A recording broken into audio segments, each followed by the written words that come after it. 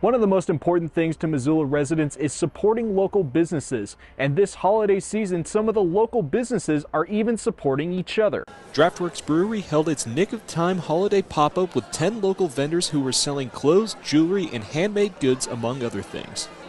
The brewery organized this pop-up so people could continue to shop local during the holidays and show their appreciation for small businesses. It's a way to bring people into our business, but secondly, it's also important for us to support local vendors and small businesses. It's like a big part of what we do here. We want to continue to support those small businesses, and yeah, it's a great way to show our love for them. The pop-up allowed these vendors to make new connections and gain a new customer base.